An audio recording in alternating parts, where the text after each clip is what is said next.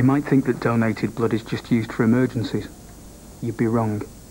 It's used during childbirth, for premature babies, for cancer treatment, transplants, hip and knee operations, and all kinds of other stuff every day, which, as you can imagine, is a constant drain. The thing is, donated blood is only usable for a limited time, so supplies need to be replaced continually. And although any of us could need blood at any time, only 6% of us are giving it. Which means, if those people stopped giving blood tomorrow, in only a few days, our blood supply would simply run out. Do something amazing. Give blood.